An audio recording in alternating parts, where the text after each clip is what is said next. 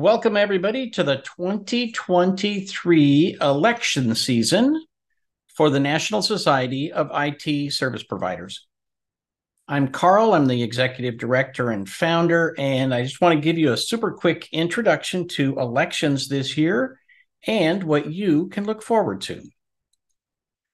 So we're going to give a little bit of background and then give you the specifics about this year's election and answer a few questions, and then give you contact information so you can ask some more questions. First of all, I highly encourage everybody to attend the August 9th all-member meeting. This is going to be open to absolutely everybody, and we have many important topics, one of which is our new association management, but also we're going to talk about the elections, and we're going to answer a lot of questions about the elections. So tune in for that. Go to nsitsp.org/events, and the all-member meeting is right there at the top. It is free. It is open to members and non-members. Obviously, we want you to go ahead and become a member. So the elections page, which we're going to take a look at in a minute, will be up at nsitsp.org/elections, and that will go live August 1st. Our calendar this year is very straightforward, very much like last year. August is the month when you can sign up to run for an office. And that literally just, you're going to walk through it. It's super, super simple. You go to the page, you click and say, I want to run for office. You upload your picture and a statement about why you want to run for office. And then you can put in your social media links, associations that you're a member of, whatever you want. You want to make yourself look as good as possible. All of that is going to be available to all members to look at. So just go ahead and put it up there. You can run for office without filling that stuff out, but I assure you, somebody is going to be bugging you nonstop to go fill out your profile and finish filling out the information. So if you want to, you can take the time now to prep those statements, so then you can just copy and paste them into the form when the time comes. And then in September, the first couple of weeks in September are campaigning. Basically, this is your opportunity to tell people, hey, get ready. Make sure that you're signed up. Make sure you're a paid member so you can vote for me. And I want your vote. Please vote for me. When in doubt, vote for me. Hey, I'm the person you should vote for. Vote for me. And then September 14th through the 22nd, we have about 8 days of voting. So people, again, go back to the site. Anyone who is a member, a paid member of the National Society, can cast a vote. One vote per person, one voting person per company. So if you have a company membership, check to see who the voting member is. Now, people who are elected, the results will be announced on the 22nd. But if you are elected, you would take office the first meeting of your committee or board in October. So there's a little bit of time lap there. And of course, we have some prepped materials for onboarding new committee members. All right, rules. In order to run, you must be a paid professional member. The form to run won't actually show up if you are not a paid member. So we have some rules in place on the website. We have some intelligence there to know whether or not you have been registered or paid as a member. You cannot vote unless you're a paid member. So obviously, if you want to participate in what this organization looks like going forward, then paying to be a member allows you to run and it allows you to vote. So it is absolutely worth doing. You may vote once.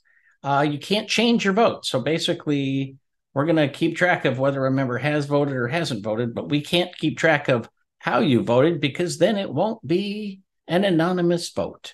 So once you've voted, just be careful, do your research, and know what you're doing before you click submit. The elections page, it's there if you want to look at it now, but basically it's going to go live for 2023 on August 1st, and it is nsitsp.org/elections. And that's where you're able to run for office. If you scroll down, you'll see there's lots and lots of great information there. And so it'll prep you for everything you need to know about the elections. Now, a few questions that come up all the time. So last year, about half of the positions were elected for 2 years and the rest for 1 year. All of those 1-year positions are now standing for a full 2-year term. Anyone who was appointed since the last election will also be able to run for a full 2-year term. So all positions are for 2 years, and a little over half of the positions are open just because of the nature of what we did last year. Last year, we said, for most of our committees have 7 members. The elections committee has more, I believe. But basically, we said, look, the first 4 people are elected for 2 years and everybody else is elected for 1 year. So about half of the positions are open this year. Anyone who is elected this year would serve for a 2-year term. I will note, if somebody is serving on a committee and they are not up for election this year because their term ends in 2024, this is their opportunity to run for the board and not have to give up their seat. So it's I wouldn't say it's like the United States Senate, but you know what I mean? You don't have to give up your seat in order to run for a board position.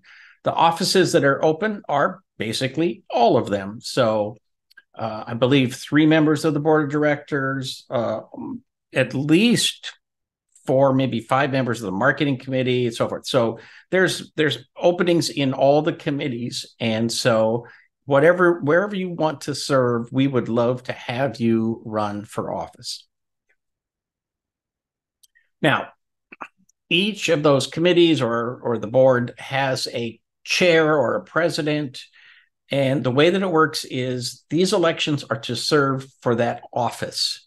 It is up to the elected members to choose their own chair, their own president. So the bodies choose their own membership and their own leadership.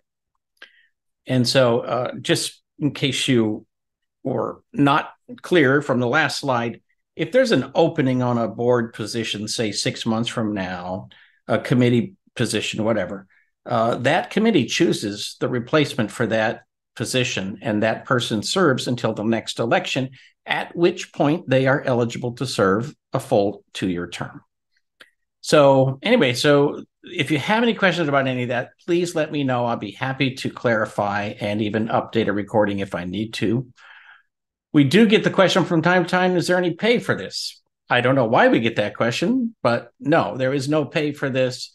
This is these are all volunteer positions. Can vendors serve on committees and the board? Absolutely, yes. So we have a couple of vendors on our board right now. We've always had vendors on our board. We've always had vendors in our committees. We are happy to have them. Vendors are a vital piece of this community. I think we have a rule that vendors cannot constitute a majority of any body, but that really hasn't been an issue. Vendors are not actively seeking to take over our organization. Most of them don't even know we exist. So our job is to make sure that they do know we exist and to have some influence and to join us as vendor partners. Note to the vendor partners that we have, your vendor partnership includes 1 paid professional company membership, which in turn contains 1 paid professional voting membership. So vendors get 1 vote, the same as anybody else. Everyone's vote is the same. You get 1 vote per company. So vendors are encouraged to participate, and we would be happy to have you. We have had some spectacular vendors who have really contributed tremendously.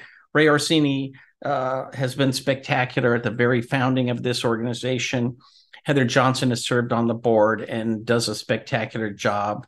And, Ben Yarbrough serves on the legislative committee. And anyway, has just, these people put in lots of time and effort to make this organization go. And so if they are models of what vendors can do for us, we need more of them. So don't be shy about that. If you have additional questions, stay tuned to the NSITSP blog. So that is at nsitsp.org/news. And I post up stuff. Amy posts up stuff. We'll be putting up more and more stuff for the elections as we get closer, and we will keep bugging you. And then also stay tuned to that elections page. The 2023 activity goes live August 1st. And of course, if you have any questions, just send an email to me, carlp@nsitsp.org. And if you have any doubts, please consider running for office. And if you are not sure whether or not you really want to do it, send me an email. Let's set up a call or whatever. And I will do what I can to talk you into it. Thank you all for your support. And with luck, we will have as many candidates this year as we did last year because we had a full house, and I appreciate it.